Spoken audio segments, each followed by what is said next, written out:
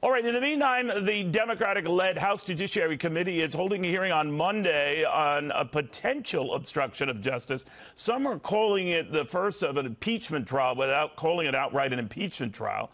I'm not so savvy on these things. I'm not a lawyer, but this next one is, and a darn good one. The former Whitewater independent counsel, Ken Starr. Ken, always good to have you. Hey, thank you, Neil. All right, so help me with this. It has all the makings and trappings of being an impeachment trial without it being an impeachment trial. Among their leadoff guest and witness is John Dean, of course, of Watergate fame. There's a reason for that, isn't there? Right. It's a show trial and trying to stir up interest. What we've seen, Neil, is the Speaker of the House, from all the reports I've seen, is saying, no way, we just don't want to go down impeachment row. It's a cul-de-sac, or, there's a precipice. We're going to be rolling down a very dangerous place. But I think what she has been doing, including using some very unkind language and comments that I think are unbecoming to the Speaker of the House of Representatives, is, well, let's just wait and President Trump will go to jail in the fullness of time. Really a very naughty comment. But I think that what she is trying to do is to keep the superhawks, the impeachment superhawks in her party at bay, keep them leashed. But this is a way, getting a John Dean, which is not a very serious thing to do, it's theater, is a way of, I think, feeding the superhawks a little bit of food. John Dean was among those famous courts for saying that, and commenting in his own conversations with Richard Nixon at the time, shared with Sam Ervin and the Senate Intelligence Committee at the time, that there was a cancer around the Nixon presidency. And he has since referred in appearances on another network that the same applies here. What do you make of that? Wrong, wrong, wrong. I listen to John Dean, and I simply say how the mighty are fallen. Right. Now, he was, in fact, involved in a conspiracy. What we now know from the Mueller report, the 446 pages, is that there was no conspiracy at all.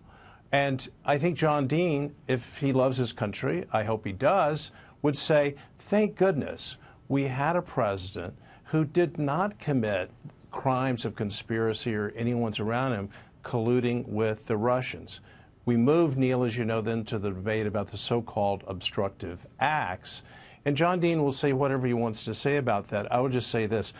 Bob Mueller himself has made it very clear that he did not conclude that the President of the United States committed obstruction of justice. Right? There's been a lot of talk around it, but he has said, I didn't exonerate him, but he also did not conclude that the president committed a crime. My own review of the report says the president did not commit a crime. Could he have said that if he wanted to? He was making an argument. Again, I didn't understand, again, that there were restrictions on how far he could go. And I was thinking, with the 2.5 years of this investigation, or whatever it was, that recommendation one way or the other would be made, and then it ended up being non-committal on a couple of things. So what could he have said or done? Did he have license to say, all right, this is an impeachable offense, or et cetera? He had the authority, indeed he had the direction, to determine whether the President of the United States committed a crime. And why didn't he do that? He could then say... You were very unequivocal in your investigation of Bill Clinton. Why wasn't he? Right. Well, first of all, our evidence was overwhelming that Bill Clinton committed perjury and all those other crimes. And it's essentially undisputed, stipulated virtually, that Bill Clinton committed federal crimes.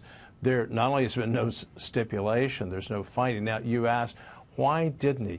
That's why Bob Mueller needs to testify. That's why if he doesn't testify, I'm just going to go ahead and say it, we need an Inspector General's investigation. That's what he was charged with doing, and he did not do his job. So we really can't advance the ball very much here. Beyond the politics of, if you hate Donald Trump, you probably still hate him and are suspicious about him. If you love Donald Trump, probably still love him and are not suspicious of him. So what happens? Well, what should happen is people should step back and say, and I think the American people have, and said, let us give thanks that there was no collusion, that there was no conspiracy with the Russians. And in fact, let me make a very brief comment on this. This is so important that Bob Mueller found through his elaborate investigation that the Russians were caught flat-footed during the transition because they didn't know anyone in the campaign. They did not know Donald Trump. So you'd say, well, wait, what about the Moscow Hotel, Michael Cohen and all that? Read the report. There were no connections with Trump Tower on the part of the Kremlin.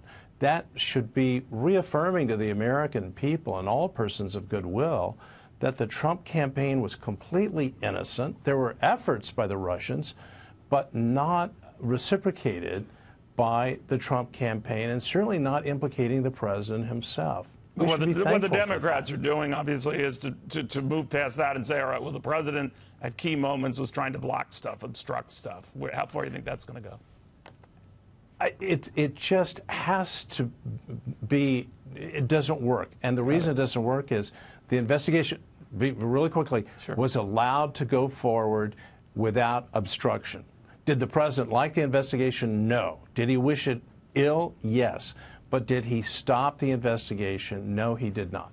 All right, Ken Starr, it's always a pleasure on a Saturday. Thank you for coming in.